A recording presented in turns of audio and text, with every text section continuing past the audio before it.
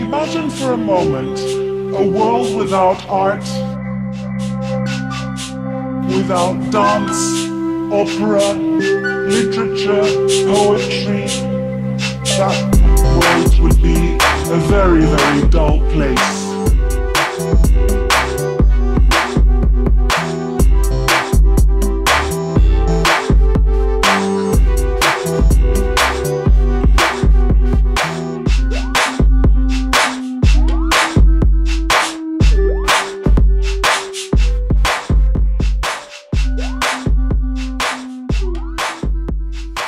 Today on the show, we have Greg Kaminsky. He received his master's in medieval studies from a Harvard affiliate and has spent decades as a practitioner and scholar of various esoteric and spiritual traditions, as well as an avid student of Vajrayana Buddhism. Now, Greg is also the creator, producer, and co-host of the long-running podcast, A Cult of Personality, which explores esoteric topics with authors and experts in the field.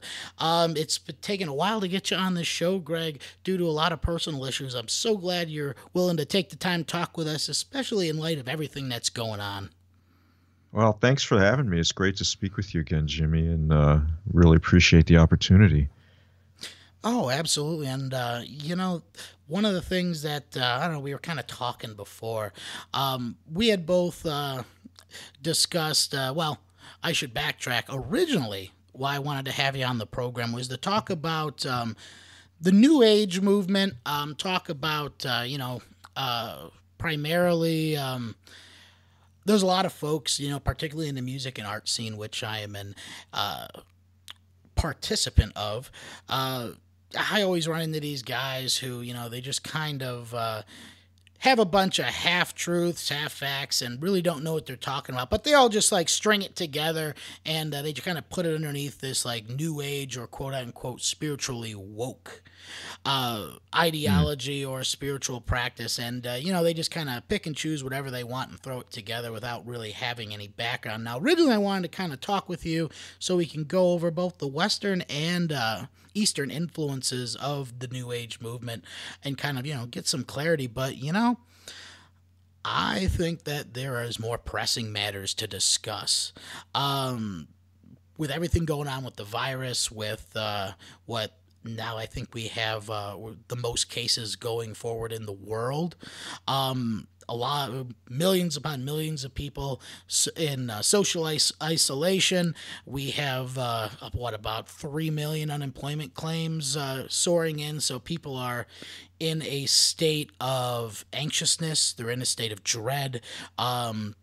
People that I've talked to and, viewing on social media, they just think the sky is falling in on them. And, I think you can offer such a great perspective on everything that's going on and kind of offer the wisdom of the ages in how we should be focusing on this, but also how we can use this as an opportunity both for spiritual growth as well as,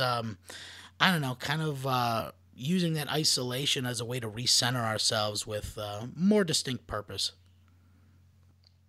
Well, I'll certainly give it my best shot. But I should preface this by saying that I personally don't really know a whole lot. So anything that I'm going to tell you that sounds like it's been tried and tested or like some sort of wise words is most likely the result of things I've been taught or the result of doing, at least for me, fairly intense spiritual practice for an extended amount of time, again, for me. So I guess the first thing I would like to say is that I think your original idea for a topic and the new topic that we're going to discuss do have an interface, which is that for those who don't have a strong foundation in an actual, authentic tradition that includes some aspects of faith. And I know a lot of people don't like that word, but it's a good word. So I'm going to use it. And you're going to hear me use it again tonight. I think that would serve people better in times like these than the sort of supermarket smorgasbord type situation that you described, where people kind of pick and choose things they believe in, or some practices they might do for a while, or some weekend workshops that they might go to, or some books they read, or what have you. I mean, none of those things are in and of themselves bad. They're not. They're actually good, because they show some authentic longing towards like a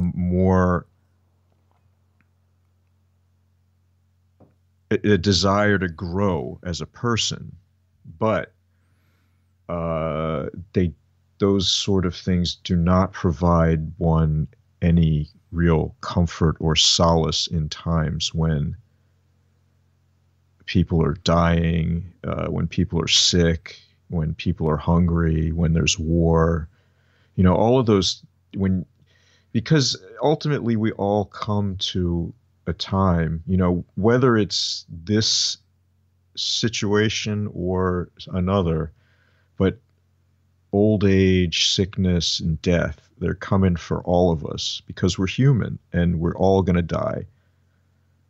And the real question is, when that time comes, what are you going to rely on to face that head on? Because I'm telling you, if you don't have some kind of wisdom backing you up at that point, you're going to end up like most people, like terrified, desperate. That's no way to leave this realm.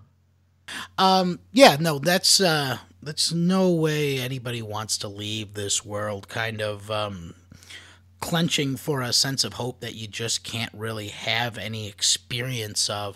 But just to kind of backtrack a little bit, I feel like a lot of that dread that we feel, at least, you know, in this modern society, going back to that word faith, is that people associate that word faith with a literal interpretation of, you know, a biblical or religious text and or tradition, right? You have to have faith. You have to completely allow your subjective experience to subvert the objective, right? I mean, the whole idea of the modern interpretation of faith is that, you know, you're believing something with an absence of fact, right? Yeah, that's not the type of faith I'm talking about. Right, right. And I think that's where the biggest misinterpretation comes for a lot of folks, you know, is that the type of faith, at least when I think of the type of faith, is the type of the type of subjective experience one has with knowing their sense of divine within them, right? You have to take that journey within yourself to the point that you discover this divine essence, and that is this sort of sense of faith or proof that you have of the divine, right? You have to find that within it. You can't. You have to find that within yourself. You can't just look for it blindly, you know, relying on the spiritual experiences of others. Yeah, I mean, I think there's many dimensions to this. On a superficial level, it means that a religious tradition has some belief, you could call faith, that there is a divine, whatever you want to call it. Okay. So that's it at like the most basic level. And so that when I say talk about faith, I mean that there's also what you described, this sort of recognition that within ourselves there is some connection to this great mystery of whatever it may be. So and I mean that. And there's also the faith and that is developed by exercising skepticism in applying the lessons of teachings and a teacher in spiritual practice over years and over many deeds. And I mean that type of faith as well. And there are others. So I think, and these are all related to one another as well. I don't think these are necessarily like completely distinct types of faith. They all are, it's all connected. But it is ultimately a willingness at some point to trust that, I think, or at least for me at this point, that I just don't know it all myself, that I can't control it, and that on some level there is ultimate meaning. And you're right, it does involve a reframing as well, because I think you have to have a different sort of a view of reality.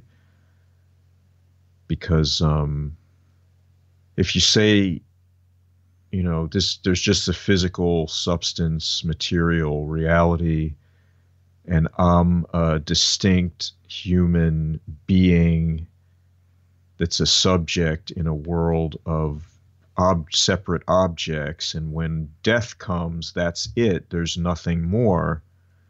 Well, that's entirely nihilistic, and if that's your view, you should definitely fear death. But for someone who has a view that all is the divine, and that this feeling that I exist as a self, while certainly palpable, is really just a misconstruing of reality, and that there is something greater going on, or not going on, as the case may be. And that is sort of like the way I interpret that sort of faith in the divine. I don't know. And it takes many forms, and people grapple with it. And I don't think it's like a static state where either you have faith or you don't. I think that's super simplistic, almost as simplistic as the way people think of the divine as some old man in the sky, or that the Bible is some kind of literal history, you know. And I think it would behoove us to stay away from those simplistic sort of interpretations, especially, you know, considering what's going on now. I mean, I don't know. When I think about, taking into account, your kind of perception of faith, I kind of see it as almost a type of growth, right? For you to, achieve this, level of faith, one, you have to reject your ego, right? You have to reject the ego's perception of what is occurring around it, which is limited to sensational perception, right? As well as, whatever might be going on in your personal subconscious at that time in your life, and, the situations that have shaped that, which are, also limited by your senses. So when you're limited in that perception, I don't know, the ego just makes you want to deny that inner divine essence that you have, because it makes you more dependent on it. It makes it seem like it is the end all. And, particularly in the spiritual state of the modern world, I feel like a lot of people's egos are winning that battle, because over time, at least the way I view society, we have become more individualistic. We have become more egocentric. Everything is commodified to the point that, people on whether it's either social media or, through their own, business, they try and brand themselves as Mm. a commodity as opposed to an individual and a with their own essence of the divine.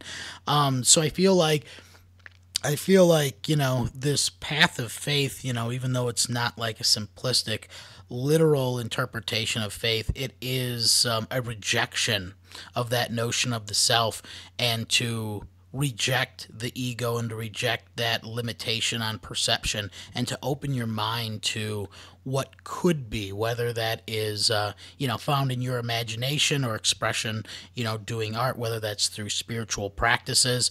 I mean, it's all about that inward journey. And I don't know, like with everything that's going on, I feel like there is an opportunity for people to kind of use this as a way to reject those labels that people use to define them, right? So right now, if you have lost your job, if you're socially isolated by yourself, it really gives you a chance to reestablish who you are by looking at those labels and how we have chosen to define ourselves. And with those things stripped away, what do you have in your sense of self? What do you have when you can't define yourself by your job or by your friends or by your family, or even, with a lot of churches being shut down, by your, religious identification? When you don't have those self-objectified things that you want to label yourself as, it really strips away those kind of labels that support the ego and how you want to define yourself, and it really brings you to a more centered base of self, if that makes sense. I think so. I think it does make sense. I mean, I think it would be a good idea for people to reject those sorts of identities that they take on, the career, that's the big one. And I think there's others as well, like, anybody like who's got like a serious hobby that's another one people put on. Appearance and fashion, like just general appearance, is another one. You're right, friends, family, sort of like your socioeconomic status. That's like the cultural background that you have, like that's another one.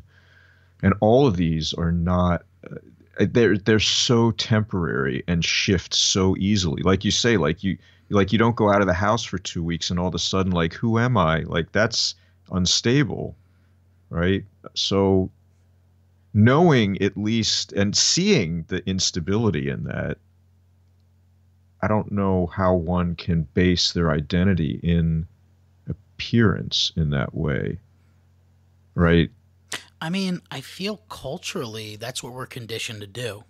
Of course, not even just this culture. It's just a human tendency. And I mean, what I've been taught is really the first mistake is really when, and I think this happens sort of pre-consciousness even, is when the luminosity sort of arises from the emptiness, and there's a perception of like itself and what it's being perceived as different. And that leads into all of this. So the perception itself, I don't think, is actually the problem. And appearance, this realm itself, is not actually the problem. The problem is that our habitual tendency to misconstrue the perception for something that it's not. So that, at least this is what I've been taught, and this is what I practice, and I see much more of a result in approaching reality from this perspective than I did from the nihilistic, materialistic perspective. So I'm not advocating it's for everyone, because I don't think that it is. But, you know, and I think also it's important really to think about the fact that a pandemic doesn't actually change the fundamental reality that we live in. We never ever know what the next moment holds. We're all going to die at some point. We just don't know when. And we have to have courage in this sort of situation, because just living in the human realm requires us to have courage. If we want to accomplish anything, if we want to have any meaning or value in our life, we have to sort of orient ourselves in this way. So yeah, nothing's really fundamentally different, but yet the superficial circumstances have changed completely. Yeah, I mean, it's I don't know, like when I would kind of go back and look at how I perceive meaning, right? I've always kind of categorized it in the three different things. Like the way you perceive meaning, at least for me, for the longest time, it was either experiencing things of great beauty, whether it's, perceiving nature on a mountainside and just pondering, the vastness and awe of every moment for, billions of years that it took to get to this point. Experiencing like a true profound love, whether that is romantic, whether that's platonic, or whether that's just a sacrificial love, volunteering, doing charity work, that sort of thing, or facing disparity with courage, being able to face the unknown with a sense of I guess zeal for the fact that win or lose, successful or not, like you are going to stand your ground and you are going to give it your all. I mean, it's kind of like a sports mindset you have, where you want to give it your 110%. But I feel like whether it's facing social isolation, whether it's facing the idea of death and your own mortality, you have to face that with courage, and you have to have faith, right, in yourself to overcome that. Whether it is finding a sense of meaning, whether it's rising to the challenge and facing adversity, but I don't think that, that's the only way that you can kind of, gain, or I don't want to say gain that perspective, but advance one's perspective. I don't think it's the only way, but I think when you're in a situation that, in my estimation, requires it, then if you don't do it, then I think you end up suffering the doubts and the second thoughts and the constant wondering, like, what ifs. Mm-hmm. Well, I mean, I think it's that doubt that really like keeps people bogged down and sunken into their ego, right? Because I mean, everybody has that, those voices in their head, right? That brain noise of doubt, feeling that you're not good enough, feeling that your voice isn't loud enough. And that kind of stuff as well, makes you more dependent on the ego or those sensations of the moment, right? If you can't, if you don't feel that you can find meaning, by expressing yourself or, through that inner journey, you're going to try and fill that emptiness with, whether it's products, a new car, food, alcohol, whatever the case may be. People use all kinds of things to kind of fill that emptiness. Um, but where do you think, I don't know, where do you think that sense of emptiness comes from? Like, do you think it's something that people, can overcome in any sense, or is it just something we have to cope with? Well, I guess I would ask why you think the sense of emptiness is bad, because that sense of emptiness is in essence like a like a adumbration of reality. Yeah. That, that in a fundamental way, everything lacks. As the Buddhists talk about, it lacks interdepend. It's all interdependently originating. So nothing is inherently existing on its own. So they say it's empty because it's not real in and of itself as a single thing. Nothing is. It's all, so they say it's all empty. So, and it's only through a realization of emptiness that one comes to actual wisdom. And I don't care, and I'm not just talking about in a Buddhist tradition now. Right. I'm talking like in any wisdom tradition, and that emptiness is exemplified through what is termed in the West as like an apophatic expression.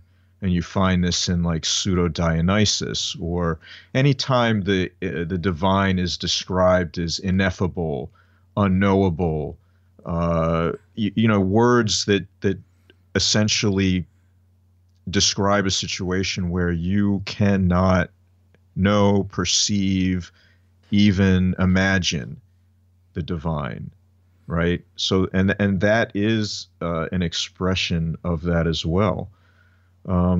So I think emptiness and the understanding in an intellectual level, because I don't think someone can realize emptiness without specific methods of practice that are designed to bring that about. But one can intellectually understand it for sure. And one has, like you say, that sort of empty feeling that nothing satisfies. So I think the emptiness is important. I also think that if we examine the way you even describe these types of situations, one, you have someone acting courageously, even though they may have fear, with care for others. And then you have, on the other hand, someone who is trying to fill that void in themselves. They're self-concerned. Their focus is inward. It's not outward. And you're right, that's like a collapsing in on itself of the ego, like a black hole that nothing can ever satisfy. No matter, like, all the riches of the universe will never be enough for that tyrant. And that's why it's important, if you have a view that says, all is the divine, then suddenly it negates the idea that, like, me as an individual self is somehow the focus of all of this, despite the fact that it is the center of my perception. So, and that's something people practice. It's not something you can just turn on and off like a switch. But we have time. People have time to practice now, for sure. So, and they have time to read and study and learn and discover that there are other ways of being in the world that don't require you to be anxious and afraid and so self-concerned all the time. Yeah, I feel that, like, I mean, at least in trying to perceive emptiness as a good thing, is that, once we start looking at all those things that we're really lacking, it just makes us feel uncomfortable, whether it be, those things that we want to have in life, or whether it is, those things that, we don't feel we have within ourselves. It just makes us feel uncomfortable. And I feel that a lot of people don't want to sit in that moment and just really, ponder the idea that, all happiness is just momentary, right? Everything is just momentary, it's temporary, and you're never going to have an absolute, whether it is, whether it's happiness, whether it's love, or whether it's friendship, right? And I feel that, But it's also the self. Like yeah. you also like you don't have a self that's existent either. So it's like there's like a deluded being thinking they're real, wishing they could have things that aren't real. I mean, it's so ridiculous. So let me ask you, I guess, how do you shift that perception of emptiness? How do you, It's it's hard. I mean, it takes practice, and you have to be willing to submit yourself to the methods of an authentic spiritual path that is taught by an authentic spiritual master. And it's a life's work, and it might not even be accomplished at the end. So I think more than anything, it just requires a complete desire to grow as a person and acknowledgement that the typical ways of being in the world just don't ultimately work or provide a sense of meaning like we talked about before. And this at least provides that, at least provides a sense of ultimate meaning. And it provides certainly more joy, but it's a lot more work. So, I mean, you certainly work for it. There's no question about that. well, I feel like also, I don't know, I feel like if, the root, right, of yourself is, emptiness or nothingness, right? Well, it's the root of everything. Yeah, it kind of strips away, in a sense, everything that you hold dear, both about the world and yourself. It strips away everything that you think could bring you meaning or should bring you meaning in life, or everything you've been conditioned to believe about life, Well, and except for one. the absolute. Yeah, the divine.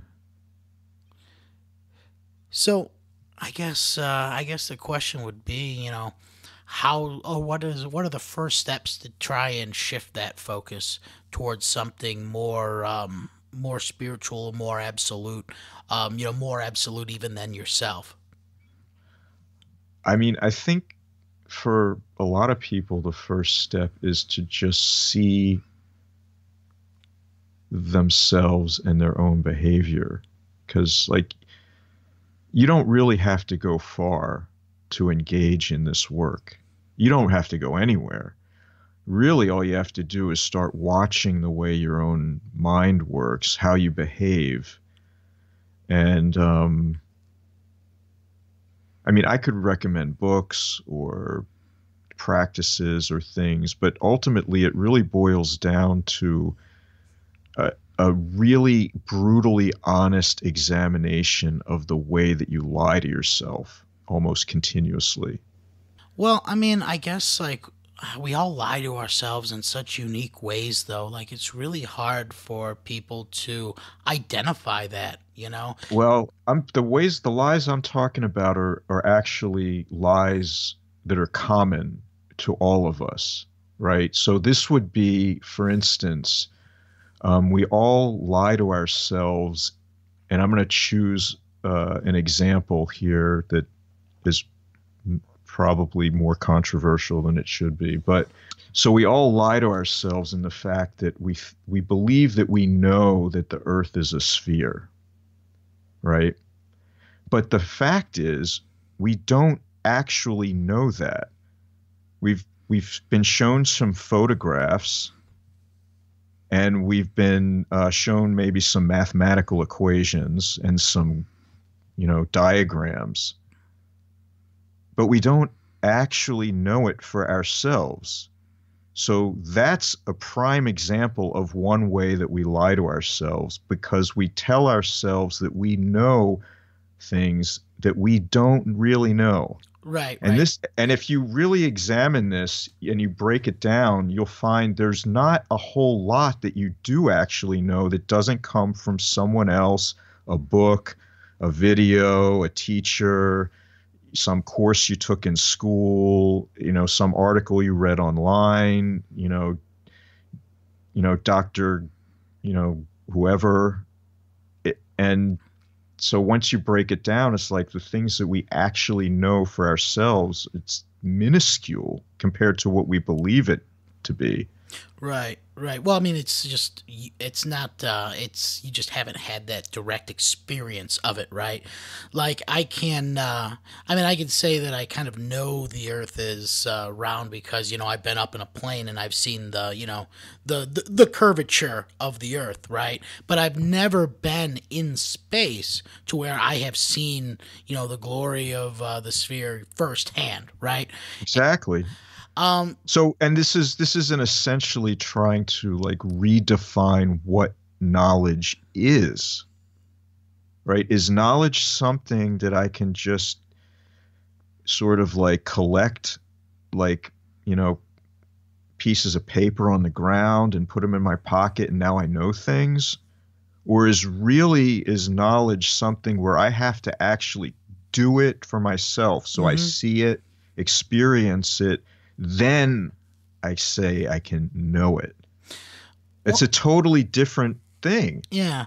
Well, I think it's good to differentiate the difference between facts and knowledge because anybody can learn a fact, right?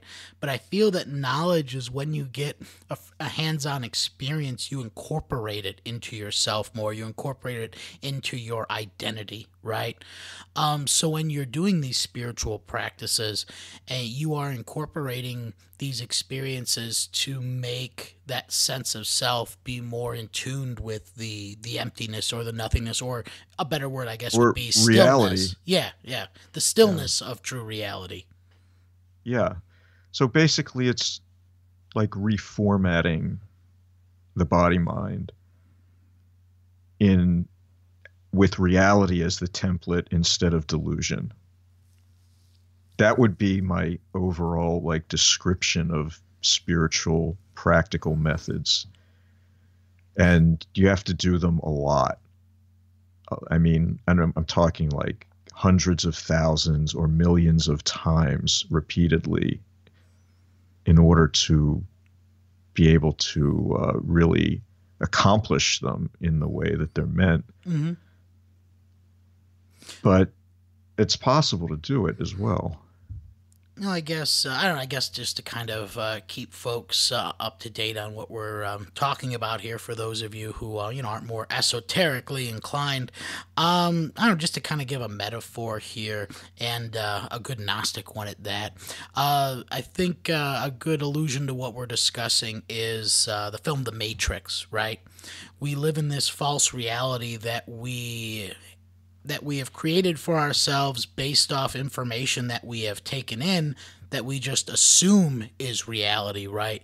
But within ourselves, if we choose to take that route, there is this truer reality that, is not found in this delusional sense of sensation that's limited to this physical space, right? Yeah. And similar to once Neo's broken out of the Matrix, he's like doing all these kung fu and like downloading these programs into himself. He's downloading certain practices or certain perceptions that allow him to master that delusional reality, so you can like refit or reprogram that to where it's beneficial for your growth. Yes, exactly. It's, yeah, well put. So I guess, I guess I don't know if we're going to be breaking people out of the matrix, so quote unquote. I guess what would be that red pill moment? Because I don't know, from a Jungian perspective, the first stages of that individuation process is going to be identifying the shadow. Now, just to kind of give people a little bit of background. Jung himself, his process of individuation was finding a psycho spiritual essence to yourself, right? And one of the things he theorized is that primarily when we're in our adolescence, we kind of jump from social group to social group. We are experimenting with different facets of who we are, right? And as we experience these different facets of ourselves, we find, by experiencing those different aspects of ourselves, what is not socially acceptable with different types of people, and we internalize that. So a lot of the things that we have about ourselves, that we believe about ourselves, isn't necessarily true because we have been repressing the darker aspects, right? That sense of emptiness or dread that we can't find through these interactions, whatever the case may be. So one of Jung's first stages in that individuation process is being able to acknowledge that there is this shadow half, this repressed half of ourselves that we, have been ignoring, that we've allowed, as we ignore it, we get this sense of delusion about who we are, right? Whether it's an enamored self, self-importance, that sort of a thing. And I feel like when we ignore that shadow, that's where that I am the center of this reality and all of this is for me comes in. And I just facing that shadow and just facing all these things we don't want to accept about ourselves. I mean, that's a painful process. That's a very painful process, and I just don't think that many people are really willing to engage in that kind of dark night of the soul. Yeah, I probably agree with you. So, yeah, and I mean, I think the Jungian path is only one example of a path. So, there are other paths that don't involve like such, wrestling with the shadow in that way. I think the crux of it though is it doesn't really matter what path you take. If you want to change and grow as a person, it requires work. And that work can be, psychological, it can be physical, it can be, meditative, it can be a combination of all of these. So it really depends on the person and the path they take. But they're going to work. Anyone who's really changed in an authentic way has earned it. And none of us are any different. Yeah, I mean, I guess, when it comes to like that work aspect of it, then, I mean, how do you, I don't want to say train yourself because that's not, it's not the right word. How do you prepare yourself for that kind of hard spiritual path? How do you prepare yourself to, kind of delve into those psychological issues that you don't necessarily feel that you may be ready to face? Because I mean, I don't think anybody is truly ever ready to embark on that path, but it is, I mean, there's got to be ways that you can kind of condition yourself to be more acceptable to, kind of questioning your own reality, questioning your own perceptions, and Yeah. ultimately admitting that you're, maybe wrong. Yeah, I mean, absolutely. I think the Buddhist path in general does a good job of this in terms of presenting the tools for this sort of thing. Like they have this idea of the four thoughts that turn the mind to Dharma. The first one is a precious human birth. So you contemplate how rare and fortunate you are to be born as a human being in a world where there's lots of humans, but we're not even the, most numerous of species on the planet. Like there's insects and all kinds of things. Like there's many types of life, sort of plant life, fungus, like, but being born a human We can walk upright, we can think, we have a brain, we can communicate with each other, we have the ability to create and build things. So it's very fortunate in that respect. And that, if you think about all of the beings and that didn't, manage to be born as human, you're incredibly lucky. So I think that's, the first one. And you have the others in terms of like the idea of impermanence, that nothing lasts forever. Nothing even lasts that long at all. So there's that. And so and that goes back to the whole sort of idea that everything's empty as well, because you can't really find any true source of joy without the seed of falling back, as they say, in a situation where everything's impermanent. Like where are you going to find your joy? What is it that lasts forever? There's nothing. So that there's something else to contemplate. Then they have this idea of karma, which you could think of it simply as like the law of cause and effect. Like you simply have, you go through life, you do things, they have effects, and then you have to bear the consequences of your actions. And no matter who we are in this world, we all do things that cause us to suffer as a consequence, inevitably. It's just the way it works. So there's that as well. And then finally, you have this idea of like, because of the karma, everyone is suffering to some greater or lesser extent, no matter who they are, rich or poor, healthy, sick, wise, simple. It doesn't make any difference. And that suffering won't ever stop until we consciously make an effort to end it. So thinking and considering and contemplating these thoughts should give somebody a really good foundation for then, going further in spiritual practice, in terms of being willing to do all of the hard work.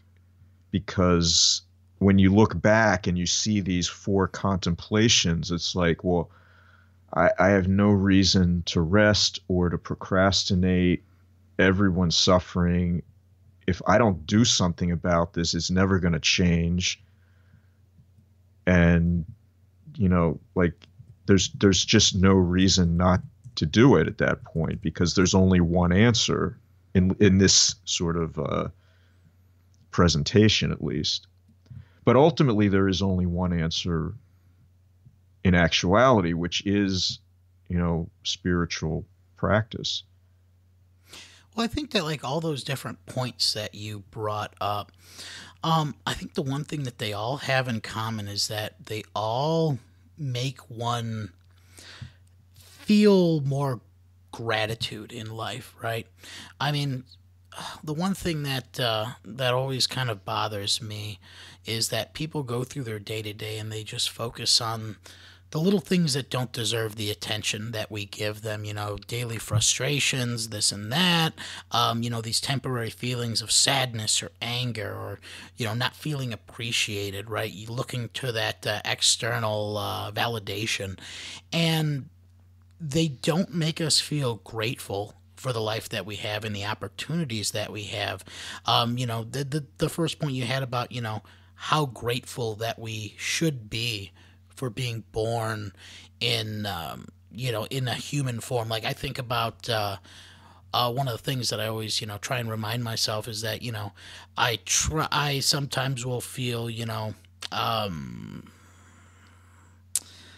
ungrateful for the experiences that I've been given, right? You look at, a lot of Americans today, are our future isn't, necessarily as determined as it has been for previous generations, right? There's more income inequality nowadays. There is, the toxicity of politics is just overwhelming sometimes. And with everything going on with the virus, it's easy to lose sight that every moment is a gift and that we should be living in that moment with a sense of gratitude because we do have the ability to create. We do have the ability to utilize those moments and reshape and reform and reframe those moments into being something positive.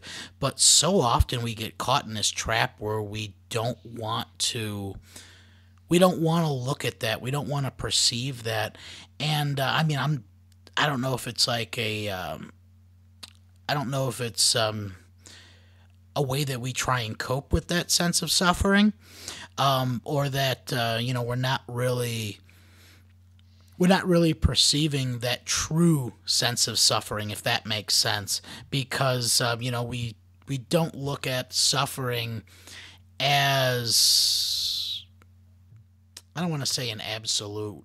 We don't look at suffering as a state of reality, right?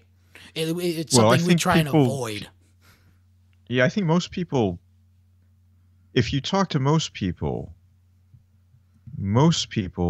actually love their suffering and they would never give it up no matter what, right? It's like an alcoholic with a drink. Yeah. Like you see there's a problem, but to them there's no problem.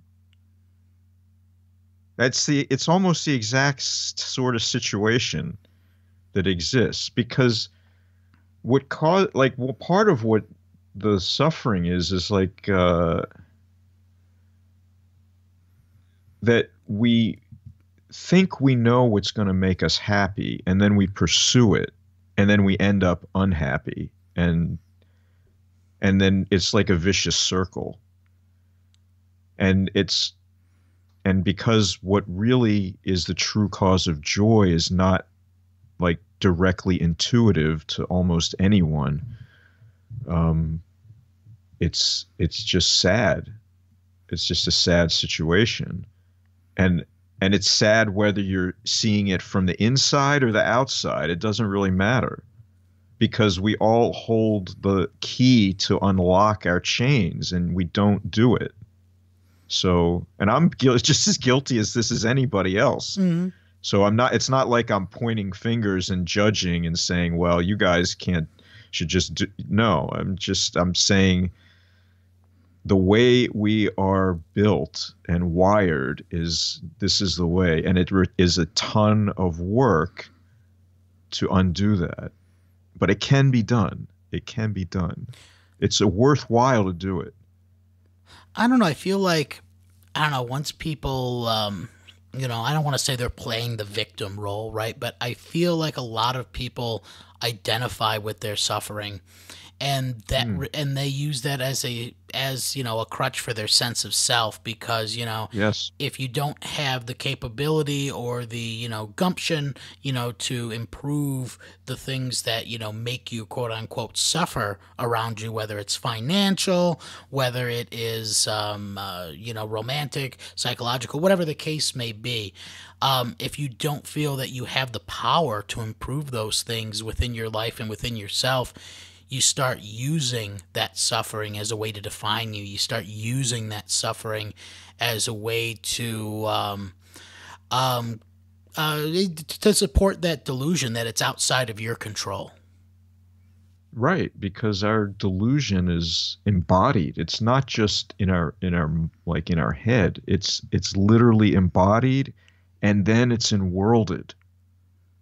So the entirety of the world is a product of our delusion. And I think, I could be wrong, but to me, like, seeing the whole situation with the global pandemic and society's reaction and government reaction and the whole chaos of the situation really makes me think about the fact that, it's just, I don't know. I don't know where I was going with that exactly, but there's really no reason for us to put our faith in worldly things. Back to the faith. Yeah.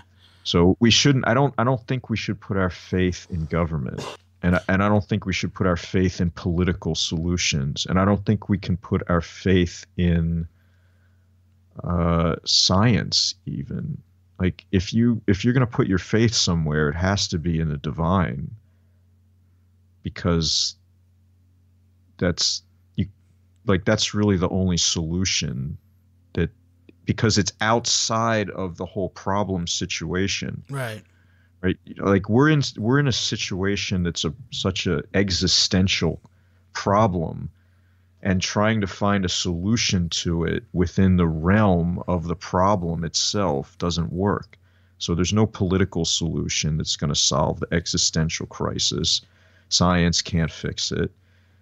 The arts aren't going to do it. So what humanity itself, like, we can't fix this, like, on our own. It really requires a sort of a devotion to something greater than ourselves. It's just not dissimilar to, like, if we want to sort of defeat or overcome the situation with the pandemic, that we have to devote ourselves to a cause that's greater than our own comfort and convenience. It's not really different. Right. Well, I mean, I don't know. I feel that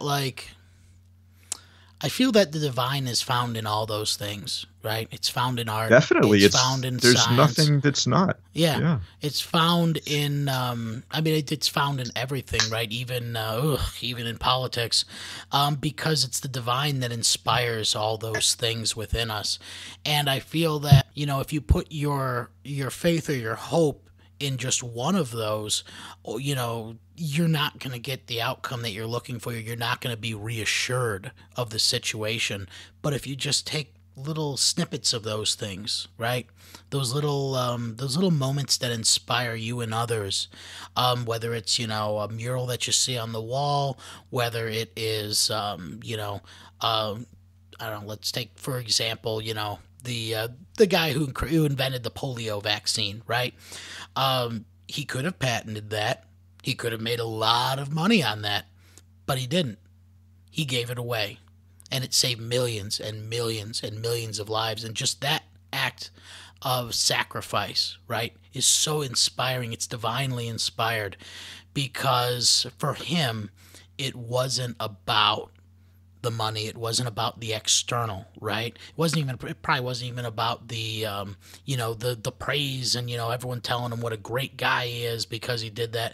No, it was about doing the right thing. It was about following that voice within you. And I feel that, in all those mediums, however you choose to try and find that voice within you, spiritual practices or otherwise, you have to be sincere to what that voice wants you to be. And I'm not talking about, those, that inner voice of doubt that you have, right? It's not about, telling yourself you're a piece of shit in the morning, or, nobody loves you, whatever depressed or kind of, negative thoughts that we have. I'm not talking about that voice. I'm talking about that voice that's deeper than that goes to your core. But I don't know, I feel for a lot of people that voice gets muffled. Whether it's, the external things muffling it, whether it's our own, internal deceptions. It's hard to bring that voice out when you are, working 2 jobs. You got to get home. You got to feed the kids. You got to do you have to do all these things that are expected of you, right? A lot of people get so distracted that they don't have the time to really listen to that voice and really focus on maybe what is happiness. I mean, do you really know what happiness is? I mean, a lot of times, for example, uh, I went to a festival one time, right? And it rained the entire weekend. Like, it was awful. It was just cold and it was rainy and it was nasty. And in the moment, I was not having a good time. But I look back on that, right? And I see that as a happy moment, right? Just because I kind of had that experience. So happiness is both not in the moment, but in the retrospective. But also, I could have been happy in that moment. And then I could, remember it as a negative experience later on, depending on what my mood is that day, right? So I feel like a lot of people, when they're trying to discover that inner voice, they don't want to recognize that, their psychology or their, mental selves are not reliable narrators on what can make us happy. Yeah, I mean, I think it's hard really to talk about this because I don't really expect, no matter what I say, that people listening are actually going to understand it in the same way that I do. Because this is a type of thing where you actually have to do the practice repeatedly over years to discover and realize, those truths so that you would know them for yourself about, that spiritual practice is a source of joy, that, and it's not joy in the experience of doing the practice. So it's not, you're not looking for happiness in experience. It's so like there's really, this is where words and language sort of are not capable of going. But essentially, like looking for, putting your joy, in the divine, that's your source of joy. There's no seed of it ever falling back into that sense of emptiness or lack, or I thought that was going to do it, but it just didn't do it. No, there's never, ever that, ever. So that's the source of all true joy, of ultimate meaning, of real happiness, the stone of the wise, the elixir of life, the true nectar of the gods. Like that's what it is. And so it's really difficult to explain to someone that all of the worldly pursuits aren't going to produce that type of joy. Until somebody experiences that type of joy themselves, they won't know. It's like trying to describe to you what it's like to get drunk and you've never had a drink. Mm-hmm. Like, you're not going to understand me. It's the very similar type of thing. But you can't experience this joy just by doing or taking or ingesting anything in particular, because it's not directly connected with any material substance phenomena. It's really about grace. And grace, in order to receive grace, you have to be devoted, really, and display that devotion through the practice. And then the grace happens, and then there's joy. But it's not joy as an experience of joy. It's joy that's it's not like you're being joyful. It's like joy is being you. Right. That's the best way I could describe it. It's like I don't know. It's like witnessing ultimate beauty, right? You try and hold on to it. You try and witness it. You try and experience it. But like, there's so much beauty in the world that you can't see it all at once. It's too much. It's like your heart fills up and it bursts. But Mm-hmm.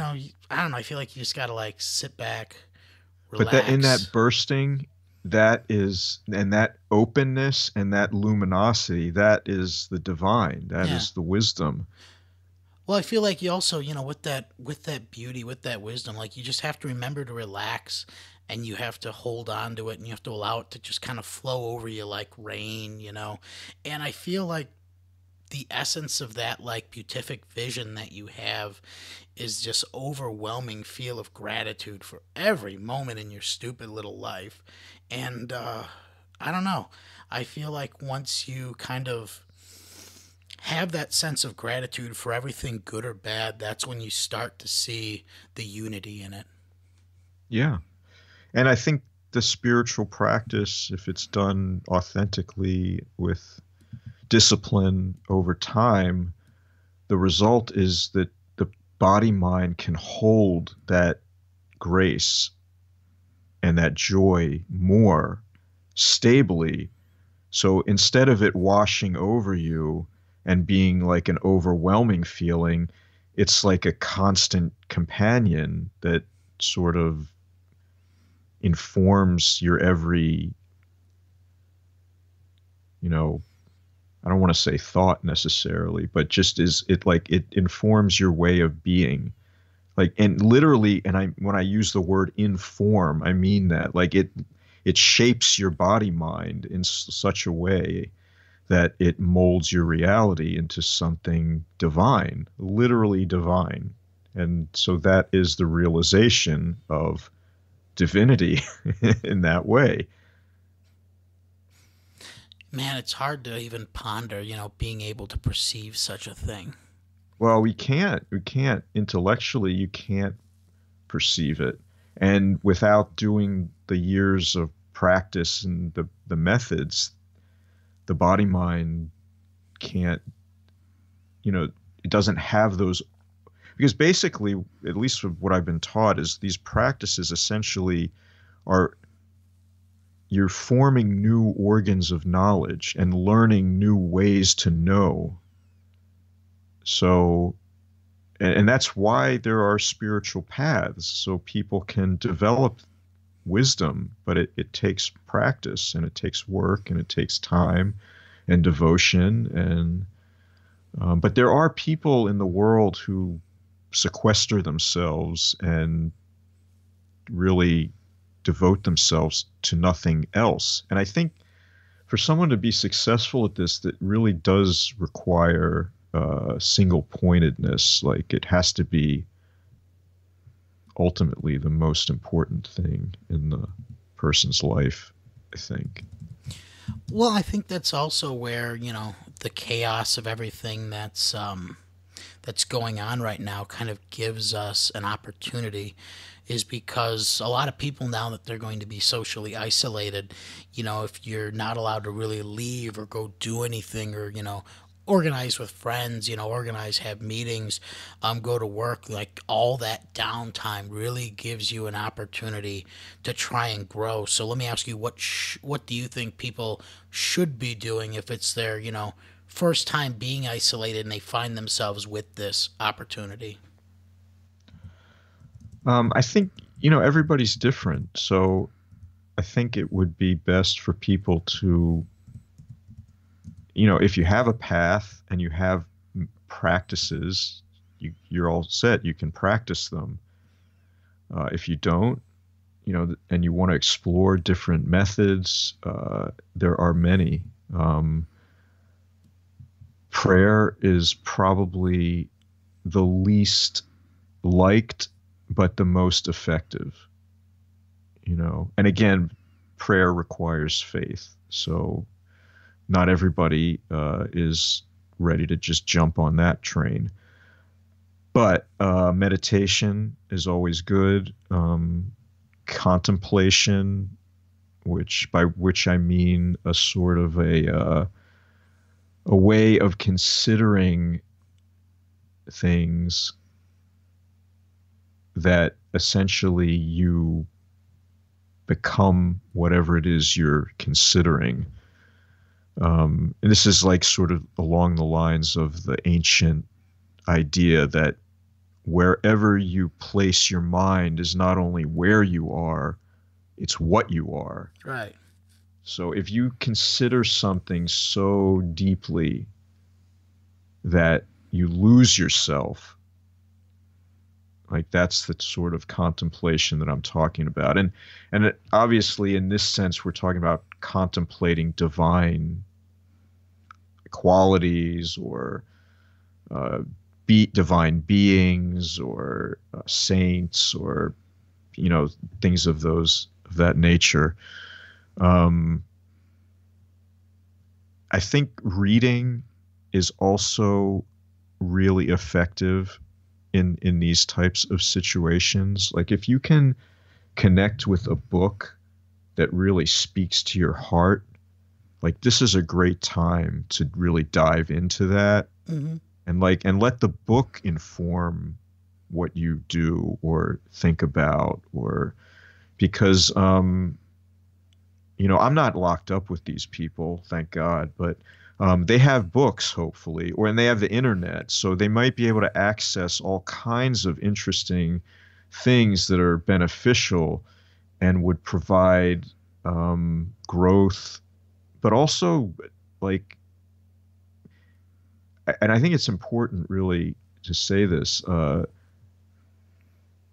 like in a spiritual or sort of a metaphysical sense, the virus as an entity really desires and feeds off of our thought and worry and focus on it. So it would be better for people to focus on other things like the divine or some sort of spiritual path or growth as an individual, rather than being worried and anxious about something that is more or less out of their control at the moment. What is in their control is where they put their attention. Right. So if you can put your attention on something beneficial instead of something that is panic inducing or worrisome, or it may be just concerning, you're still better off. And because it ripples across the human mind as a single entity, in a sense, like the more people who are calm and composed and focused on something that is not, concerning, the better off we'll all be. So I think it's important to use this time for benefiting ourselves if we can, instead of simply a time of mass distraction Mm-hmm. or mass anxiety. I think neither one of those are beneficial. And I tell you, the people who are going to come out of this in good shape are the people who spend this time wisely, who focus on their own individual growth, who are able to focus on ways of benefiting themselves, either spiritually or financially or psychologically, physically, or even just in their relationships with others. Mm-hmm. The people who work during this time to build something, those are the people who are going to come out of this in good shape. And people who sit and worry or sit and watch, Netflix, not that there's anything wrong with that. There's nothing wrong with that. But, this is an opportunity, and we don't get opportunities like this very often, where you're at home for hours, on days, weeks, possibly months on end. Like you'll never have this time again, ever, ever. It's crazy that we have it now, to be honest with you. So I would implore people, if they have even just the remotest little spark of a desire to grow as a person, to really let that grow and fan the flames of that into a fire that is just all consuming. Yeah, I think seizing the moment and, actually trying to refocus on what you can do to make yourself happy is definitely more important than, marathoning the Tiger King on Netflix. So just to kind of step back, what we were really discussing, though, in a lot of ways, is just how to master your attention and how to utilize that attention both from an external and an internal perspective to be able to utilize that as a way not only to reframe, the things around you, but reframe reality itself and how you perceive it. Yeah, and just to be clear, and I don't know if this puts too fine a point on it for some people, but essentially, from the perspective of wisdom or the wisdom tradition, it's reorienting the practitioner towards reality, not altering their perspective or like overlaying some fantastical view onto reality that's not existent. It's more like they explain it as really like purifying and clarifying your perception so that you can see, so your vision is clear and you can see reality for what it is rather than through seeing it through your delusion, which Right. is not a clear vision. So it's really more about like the practice is more about just purification of vision than it is about seeing things in a different way, if that makes sense. Yeah, no, it definitely makes sense because, well, I mean, I guess to kind of look at like the Eastern perspective, there are the three traditional paths of spiritual enlightenment. The way of the, I know I'm going to pronounce it wrong. The was it fakir? There's the way of the monk, and there's the way of the yogi. One involving Right. mastery of, like the physical body. One involving that mastery or the struggle with like affections or the way of the heart, right? And then one being like the mastery of it through the struggle of like controlling like mental habits, capabilities, but all of which are different paths to mastering that attention, right? Being able to clarify that vision. Yeah. And you also have Gurdjieff, who had the fourth way, which is a synthesis of those three paths, but it also mirrors Buddhist Tantra, which is also like an amalgamation of those three paths also. Right, right. Now, see, I'm a big fan of The Way of the Sly Man and Gurdjieff himself. The one thing I love about Gurdjieff's perspective on, mastering attention is that, he at least put it in, he put it in terms that you can incorporate it into your day-to-day life. And the one thing I love about his idea of attention is that, there are really three states of your being, right? There's the external struggle, there's the internal struggle, and you have to recognize both of those, but you don't identify with each or with either. So, you have to be aware of the internal struggle, you have to be aware of your external struggles, but you have to kind of exist in this way of where you're witnessing both of them, not identifying with each, but taking them for what they are. But then you also have to take a step back, and the third perspective is you have to be or you have to be able to witness yourself witnessing these things and kind of create those levels of separation to try and find your true self. Right? Could you go into Yeah. that a little bit? Yeah, I mean, a large part of Gurdjieff's system was really concerned with self-awareness and practicing methods to become more self-aware. And it really starts from the premise that we believe ourselves to be conscious, but in the Gurdjieff system, we're not. We're not even conscious. We're like robots. We're like mechanical beings.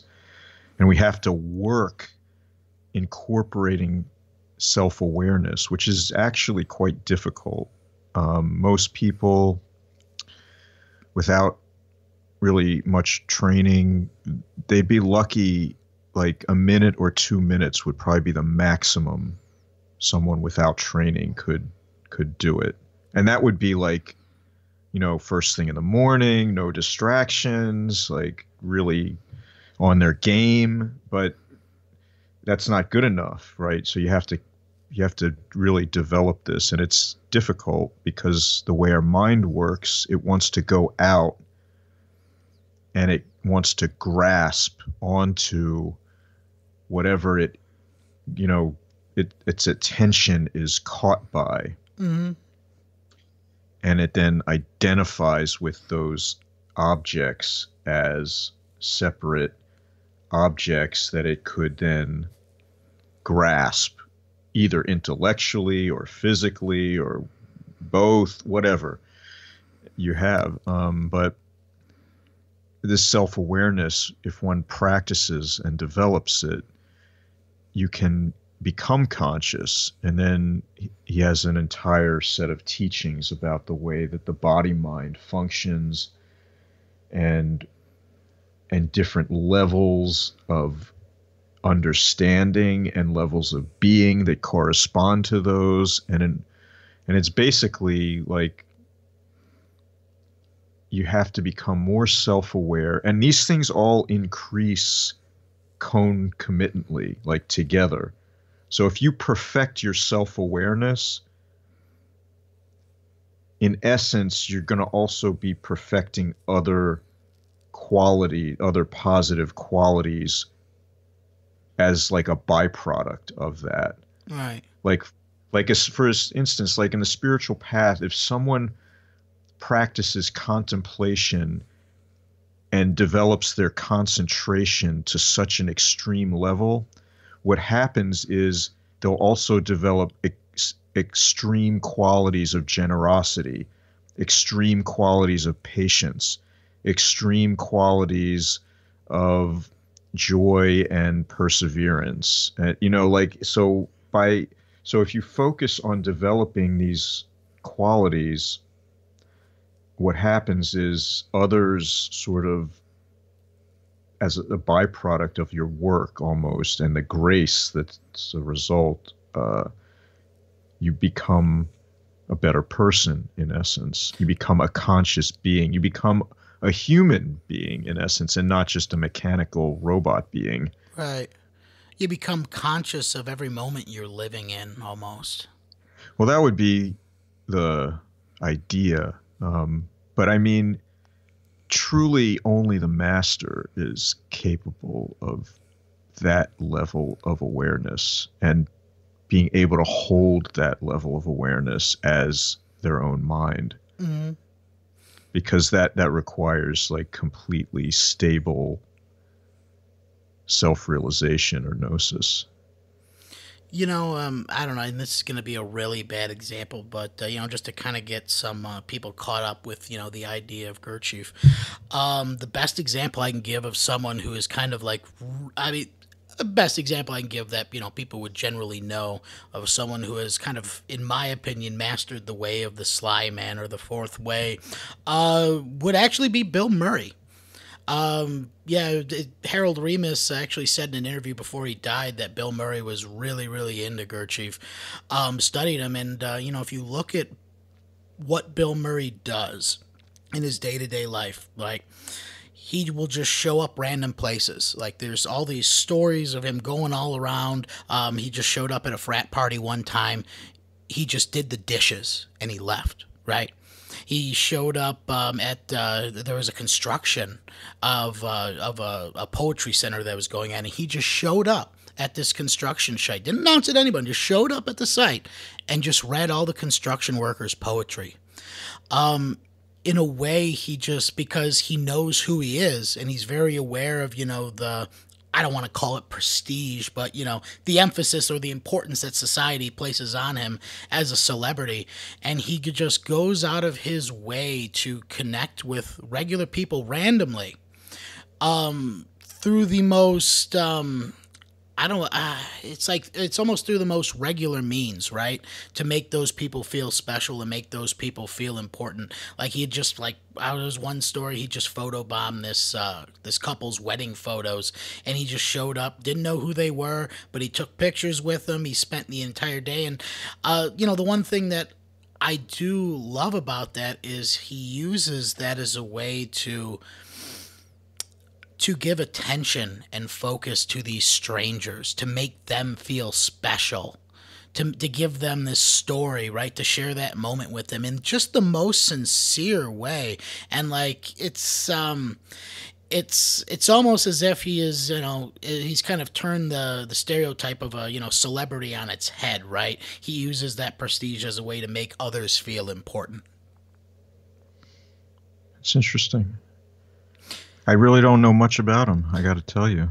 Oh man, there's actually, I mean, if you just go to YouTube, just type in like philosophy of Bill Murray, you'll find a bunch of videos on it, where they talk about like, the different things that he incorporates into like, his antics or whatever. But like, it just seems like a very organic thing. You know what I mean? And I think that is one of the end products of, mastering that self-awareness, is that you realize even for a single moment what you can do to make others feel special, right?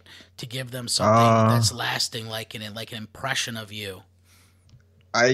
Well, I don't want to give you the impression that I think wrong with Bill Murray or what he does. I don't know. But I would say that in terms of like a wisdom master, that is not, in my experience, that's not sort of the type of activity that they would be involved with, because they don't think of themselves as anything.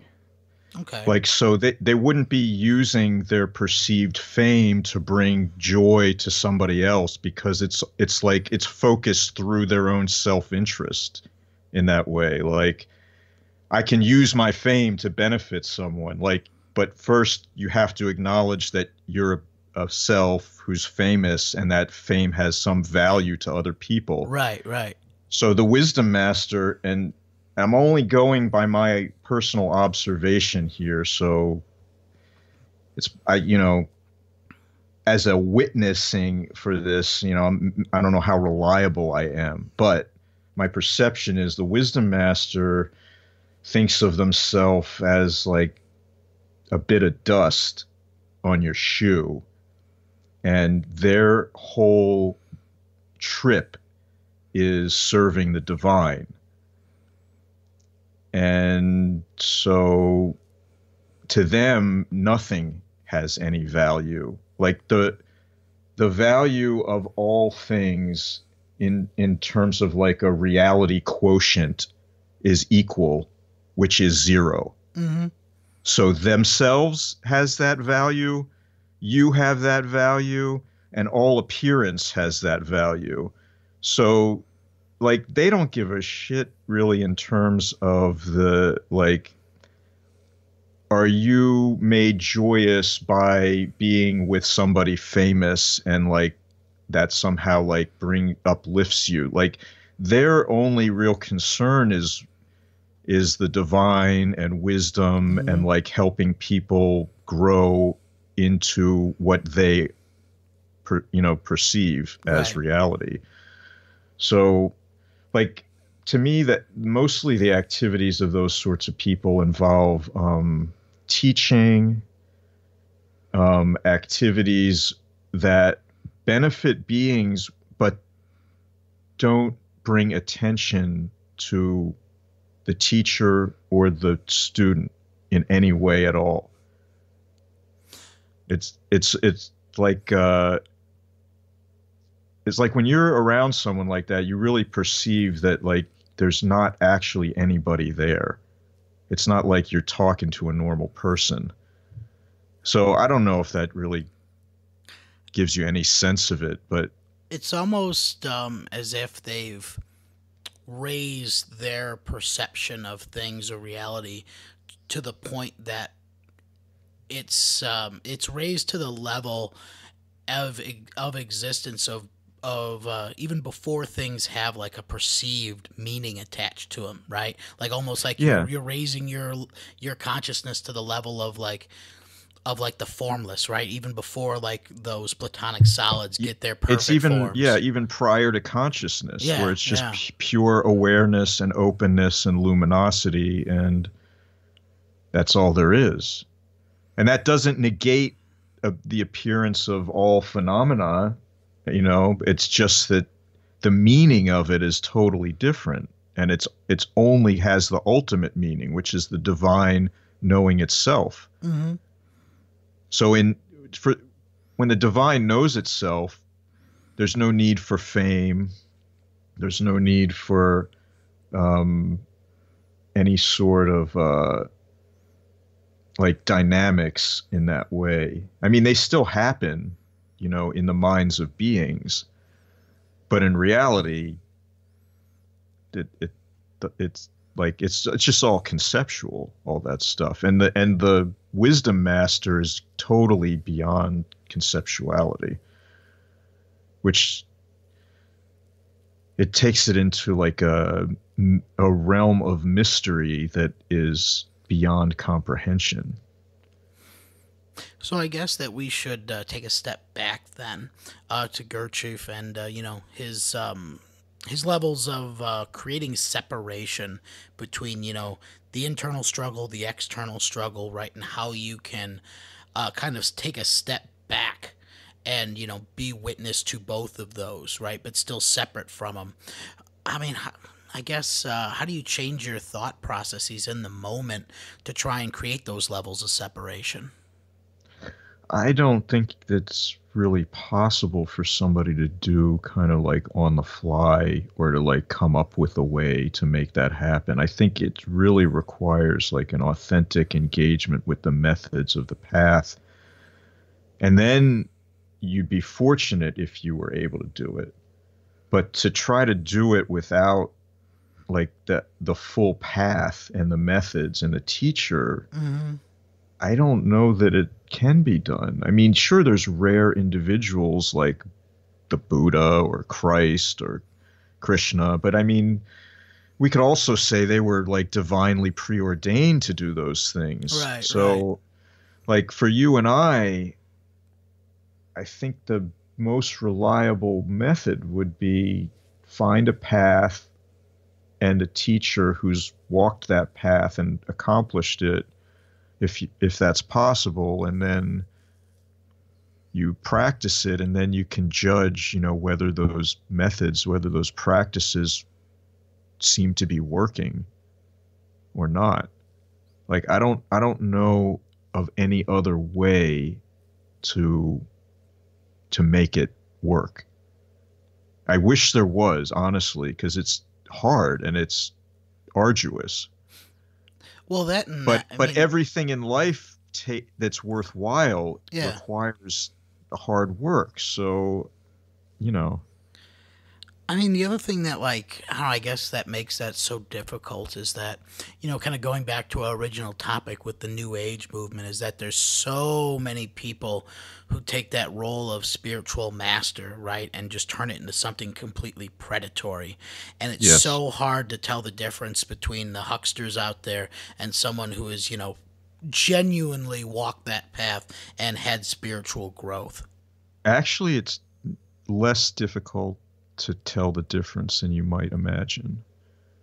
So, okay, here's some ways to know. The authentic spiritual master doesn't want your money. The authentic spiritual master doesn't even want you as a student. The authentic spiritual master is not recruiting people for any organization or cause or anything.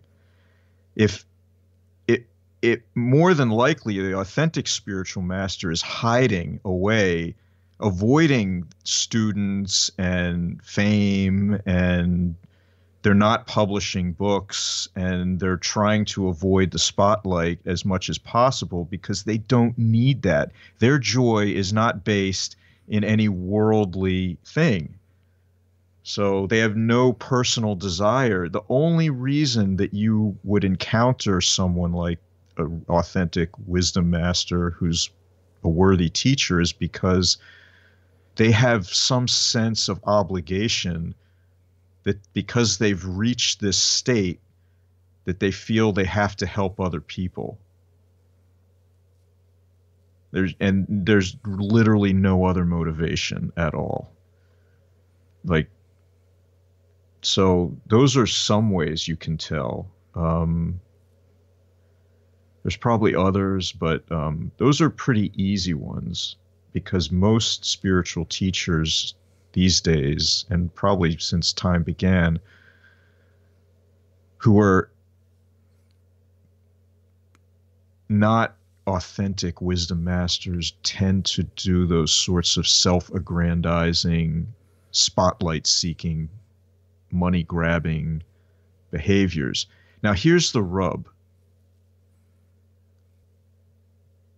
Even those teachers who are not wisdom masters and who are not really authentic and who are trying to recruit students and make money, even those teachers benefit people, right? So it's not like they're useless or they're a scourge.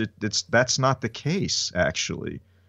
The situation is that they actually do benefit some of their students, and people do learn and grow as a result of interacting with them. So there's two sides to the coin, really, just like everything in life. Right, right. Well, then let me ask you, now that we're, I don't know, I would say getting like towards the end of the program, I guess, if we're going to take this opportunity that this, crisis or this pandemic has created and really try and, get in touch with our genuine selves, right? What are some practices that people could be doing right now at home? That's a good question. I think, if you've listened this far and found it interesting, I'm just going to go ahead and say, like, one really good practice, if you don't do it already, would be the first thing you get up in the morning, before you even get out of bed, is just sit up and visualize whatever, deity or religious figure or saint or whatever person you think of. If you can't think of like a deity or like a holy being, like maybe there's a person who you find so inspiring that you would call them a saint, or, and just to picture that being and hold that in your mind very first thing, and have them like above your head, and then, to, say a few words of spontaneous prayer from your heart, to that person or divine being, and then, visualize them dissolving into light and then into your crown of your body. And then, carry that light with you through your day. And it really sets the tone and the intention for your day.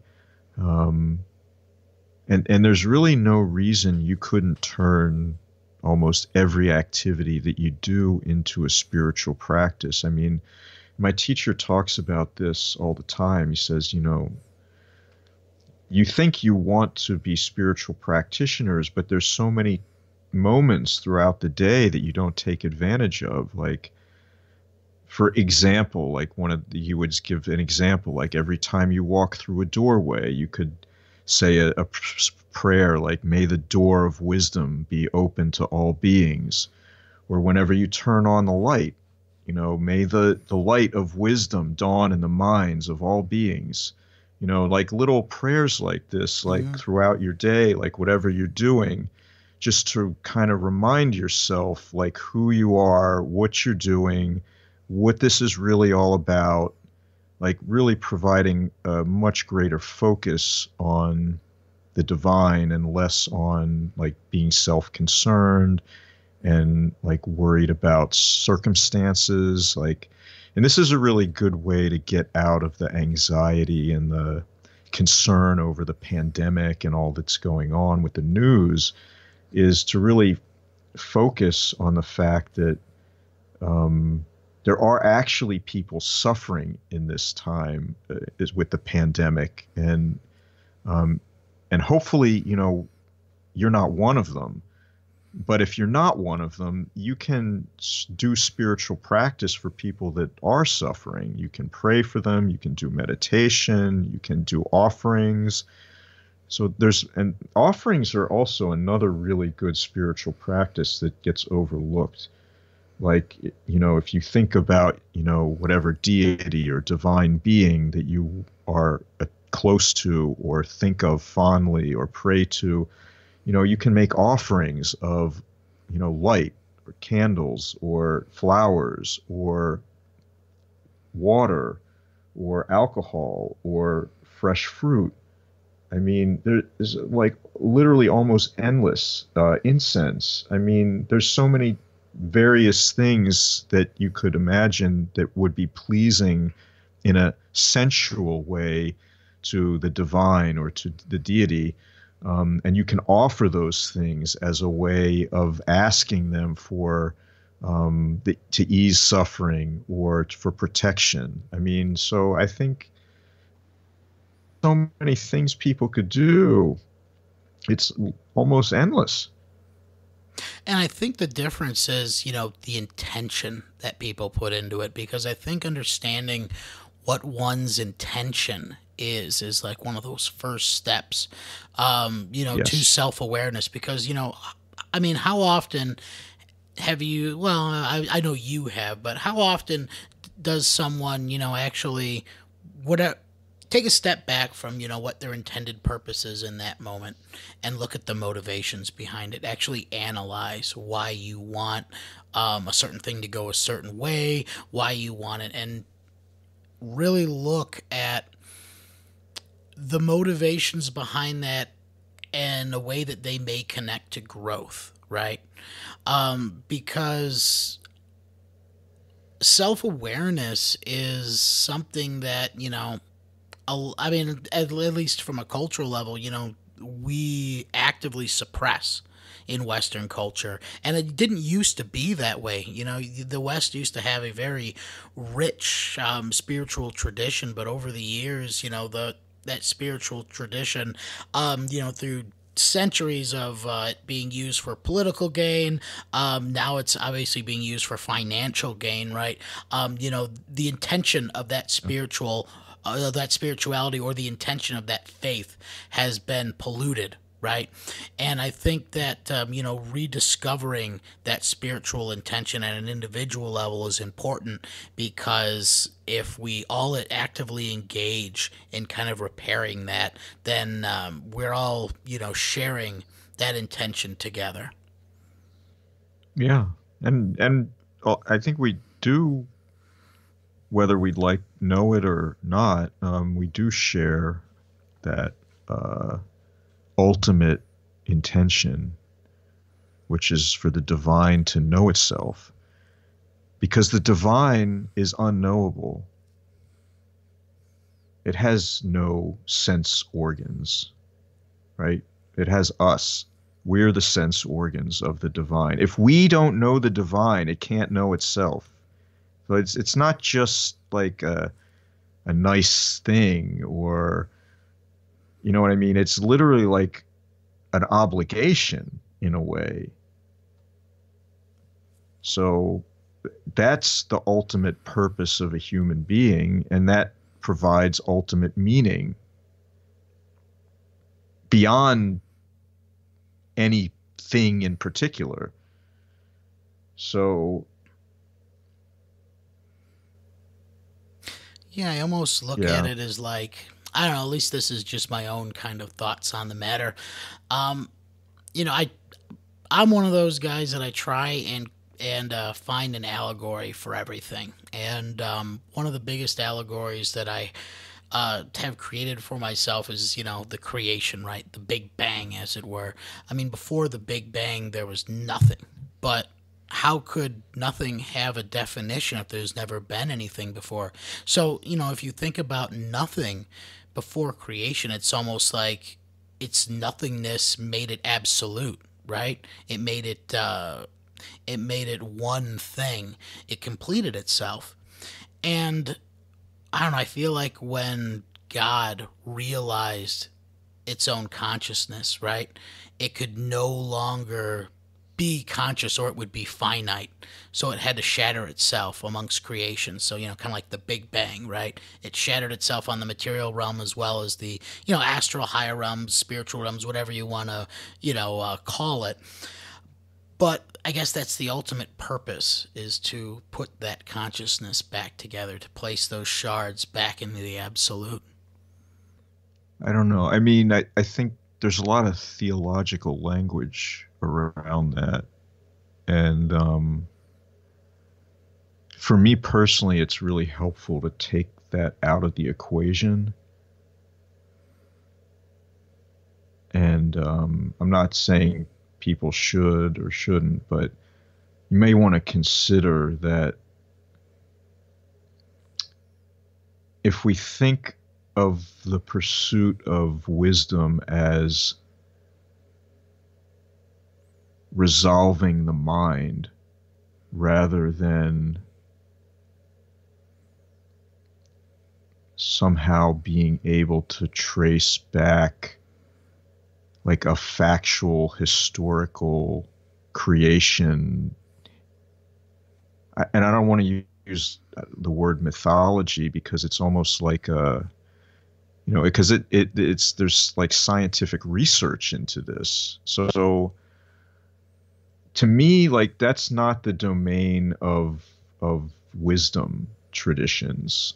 I'm not saying they don't speak about it, they do, but for me, it's again, like it's really helpful to get out of the theological and the historical and the scientific and really focus on like if everything is mind and look at it from that perspective, then I don't really have to worry about like historical beginnings or origins.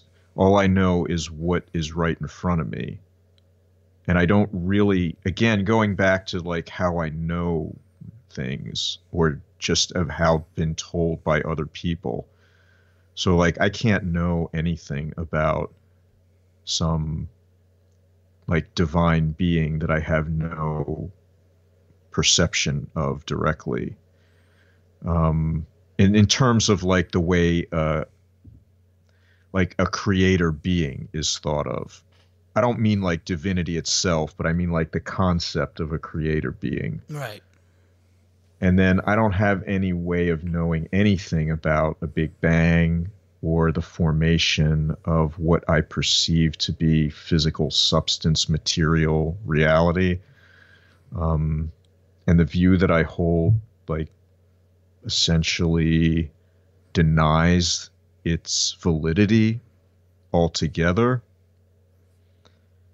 So for me personally, looking at it strictly in relation to what is mind, what is appearance, what is awareness, how does one go from being a mechanical being, as we were talking about, to being a human being, to being conscious, to then going beyond consciousness to pure awareness. And that would be the realization that awareness and all of appearance are not two things, it's one thing. So that's the journey. But I think that journey is made incredibly less cumbersome when we, I don't want to say do away with, but like when we just stop like considering the things that we can't really ever know anything about ever, even if we try, which is the A lot. concept of a creator God, Yeah. the Big Bang, and the origin of the universe and everything. Um, I would love to think like, yeah, one day we'll know, but I honestly, in my heart, don't ever think humans will ever know those things, and I don't even know if those things are actually real. And I know that in like a scientific material culture, it's like heresy to even say that, but it's the way I feel about it at this point. So I guess it goes back to, having the self-awareness to know that you don't know. Yeah, that's a good place to begin. I think for me that was really the place where I could finally be honest with myself about myself. Because coming from a place of ignorance, like it was an honest ignorance, and I could at least build from that and like try to start learning from the place where I could admit that I didn't know anything, and I thought that I had known a lot of things and I just had to get rid of them all and kind of start over and look at what I could know, what I couldn't know, what is true about me. And even then, it's a constant process of going back and checking and then going to the teacher and saying, well, like, I think this, and then him saying, no, that's not it. You need to look at this instead. And so it's a, it's a process. Like human beings are not static. There's never an end point. We're never finished or complete. We're always a work in progress. But if we actively engage that work with intention, as you talked about, we have the capability to become really, really good people. And maybe, if we're really lucky, one or two of us will actually become wisdom masters, you know. But for most of us, like becoming a good person, that's a lot. I mean, that's huge. I think. I mean, I think that's really huge because good people are uh, they're the inspiration in the world. They are capable of helping others when the situation arises. Mm-hmm. You know, they're the people that you always want to be around. So, Yeah, they're the people who can.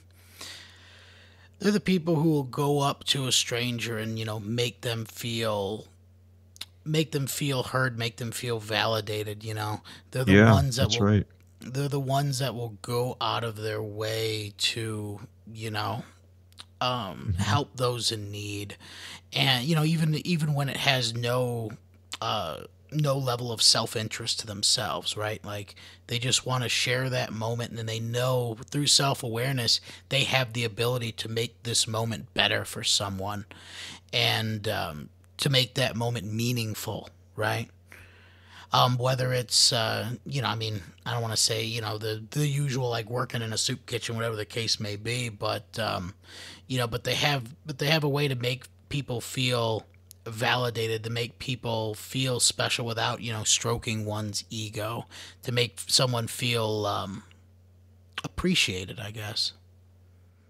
Yeah, but even more than appreciated, they're capable of actually providing, you know, real aid and benefit and like in terms of like whatever the situation may be, which is important because I mean, look at what's going on right now. You just never know what's going to happen.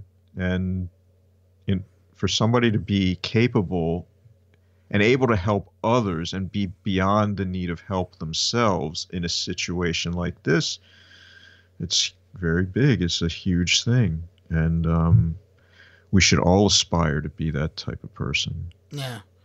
Well, I don't know, particularly like pandemics such as this, like, and I this will probably be our ending point too, is that it brings out, the fear, the anxiety, the despair in some people, but it also brings out the best in others.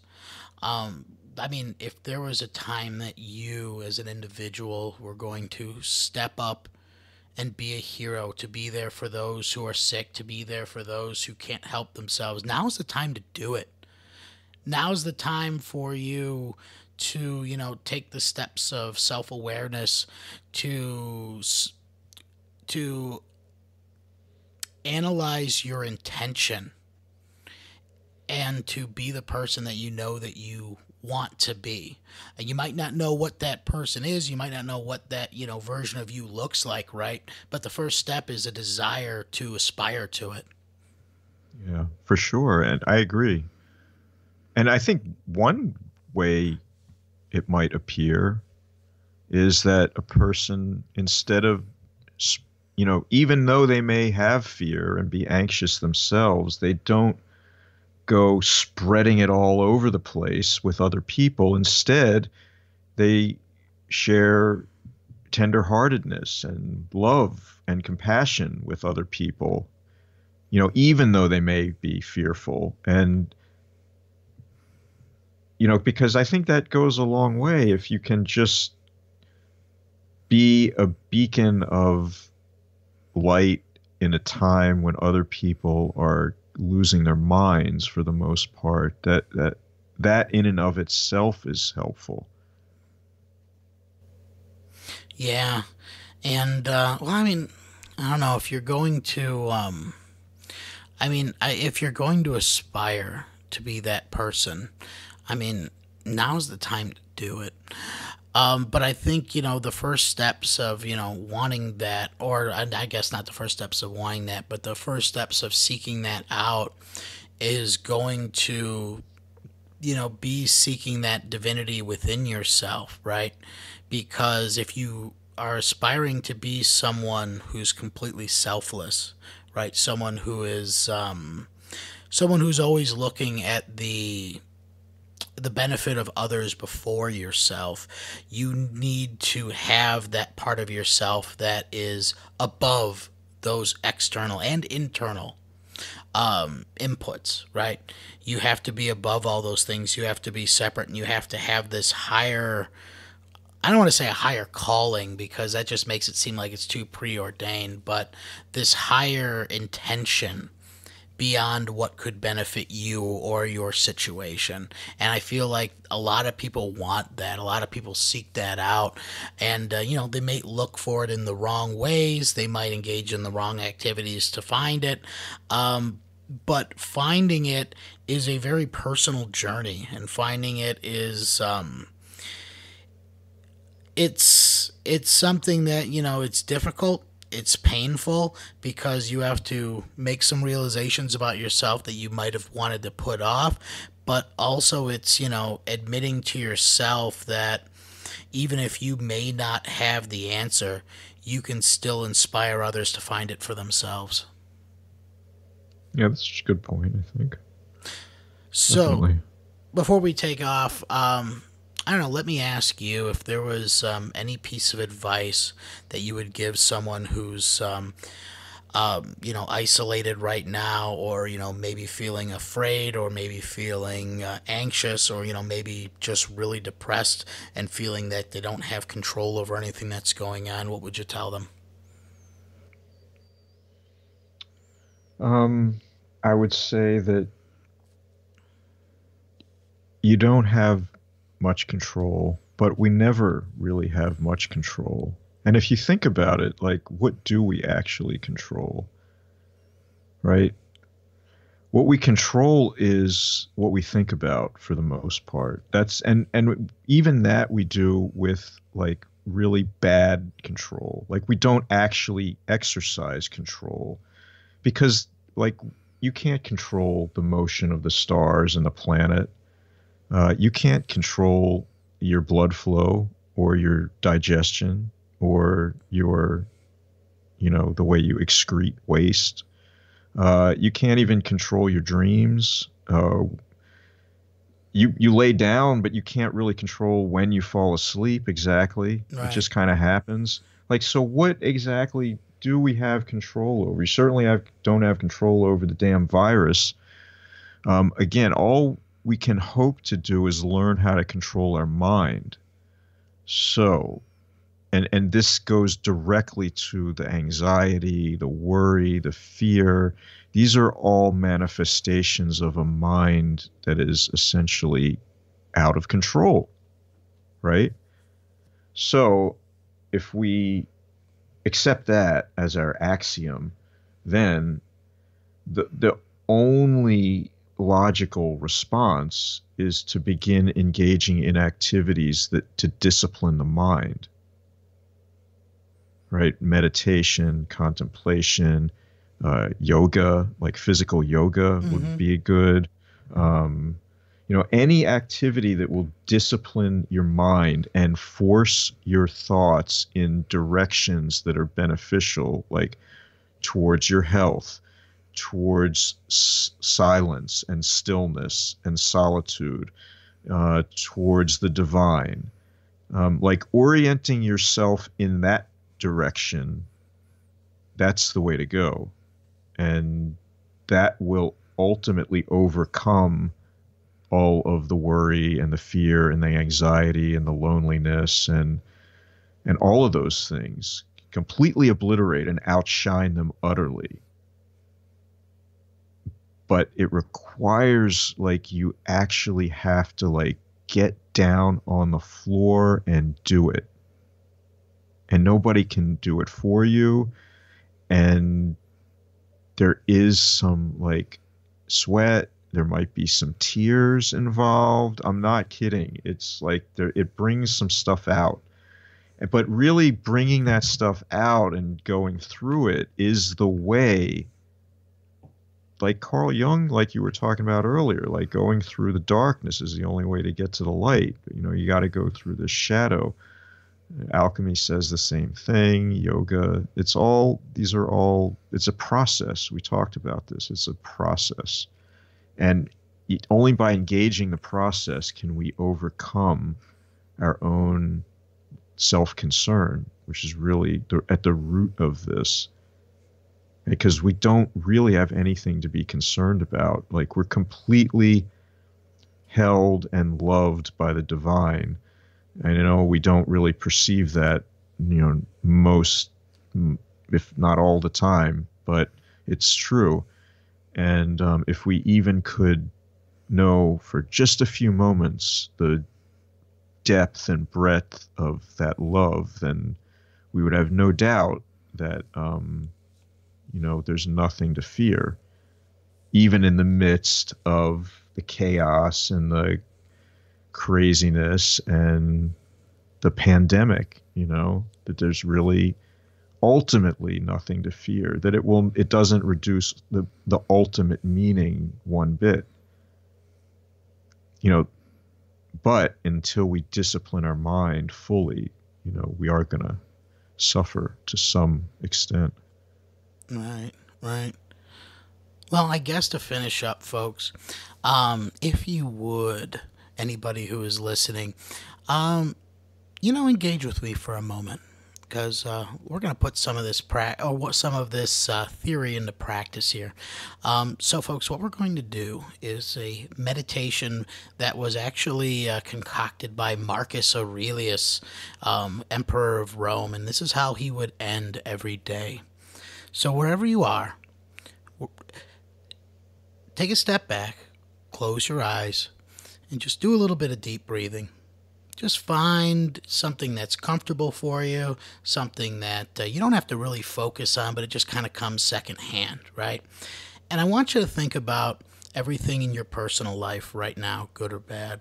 Your fears, your anxieties, your concerns, right? But you could also be experiencing a lot of great things, right? You could also have concern for friends that makes you feel special, concern for, people that you love. Just think about all the things going on in your life that could potentially be happening and the different ways that you could perceive them.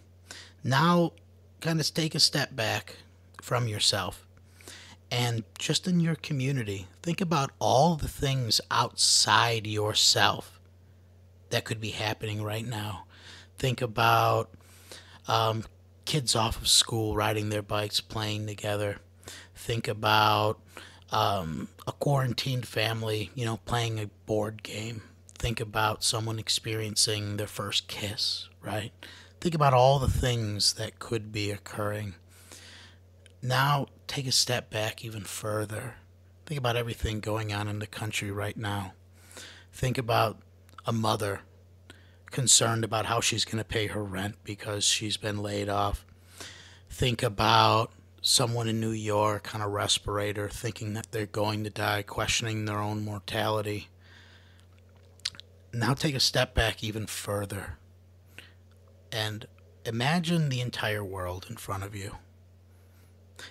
Think about a mother holding her dead child in Afghanistan right now. Think about botflies infesting someone in Africa. Think about all the things outside of the pandemic. Think of all these things that are occurring right now, both good and bad. And know that they're all the same. They're all part of that greater story. They're all part of that greater purpose.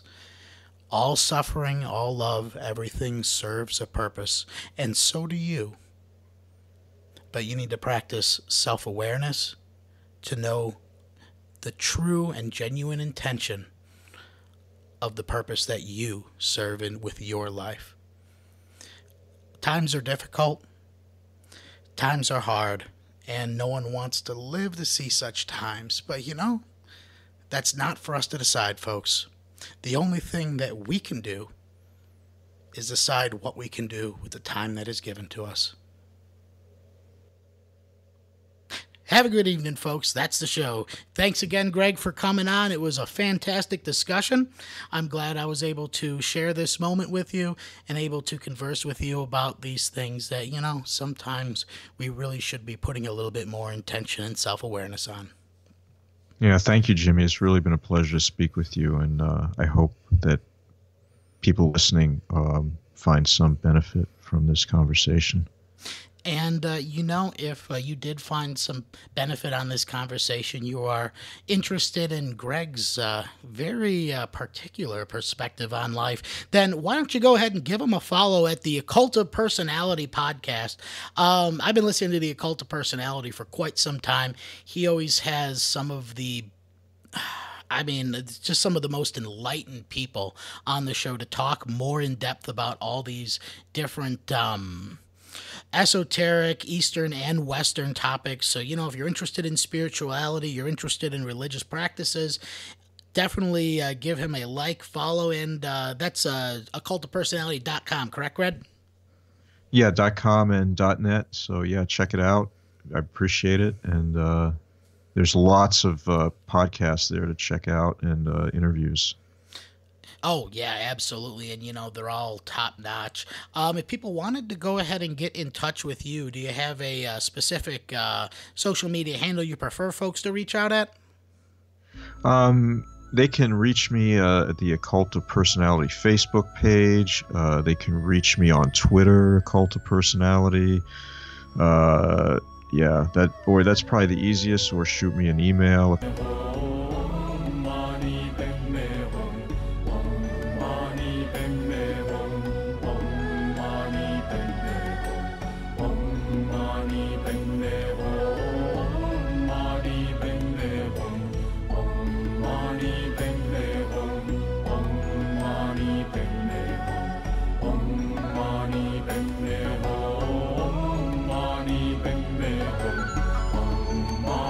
Bang